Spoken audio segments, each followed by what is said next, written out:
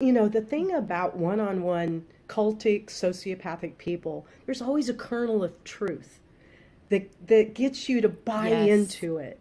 And for mine, it was, my heart's desire on a silver platter. What could be wrong with that? I finally get a mother, or that kind of love that I've always needed.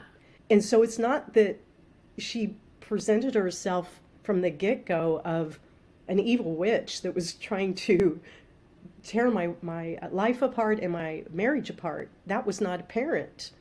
I was just, bought Yeah. into the emotional hook of the truth as she presented it.